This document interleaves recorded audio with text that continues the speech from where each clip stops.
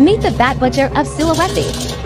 This is the Tomohon Extreme Market, one of the goriest markets in the world. Rio starts his day slicing bat wings and chopping up python. He's part of Sulawesi's Minahasa tribe, known for their love of exotic meat. Bat is a delicacy in Minahasan culture.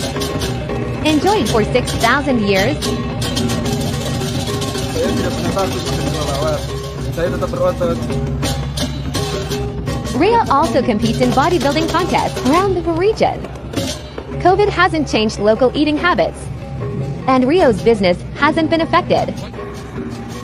Di Minahasa nggak pernah ada yang khawatir soal COVID.